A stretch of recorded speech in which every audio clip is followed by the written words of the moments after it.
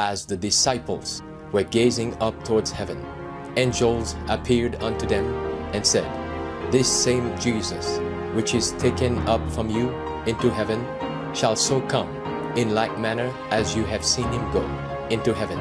This is your daily devotional. Maranatha, the Lord is coming. Maranatha, a daily devotional by Ellen G. White. In the dens and caves of the earth.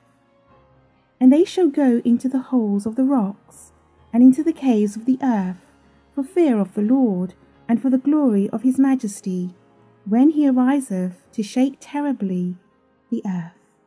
Isaiah chapter 2, verse 19. The hidden ones have been scattered because of man's enmity against the law of Jehovah. They have been oppressed by all the powers of the earth. They have been scattered in the dens and caves of the earth through the violence of their adversaries, because they are true and obedient to Jehovah's laws. But deliverance comes to the people of God. To their enemies, God will show himself a God of just retribution. From the dens and the caves of the earth that have been the secret hiding places of God's people, they are called forth as his witnesses, true and faithful. The people who have braved out their rebellion will fulfill the description given in Revelation 6:15-17. In these very caves and dens, they find the very statement of truth in the letters and in the publications as witness against them. The shepherds who lead the sheep in false paths will hear the charge made against them.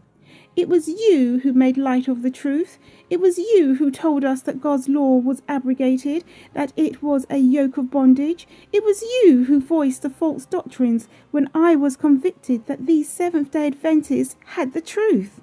The blood of our soul is upon your priestly garments. Now, will you pay the ransom for my soul?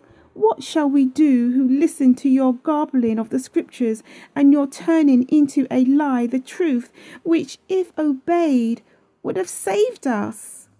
When Christ comes to take vengeance on those who have educated and trained the people to trample on God's Sabbath, to tear down his memorial and tread down with their feet the feed of his pastures, lamentations will be in vain.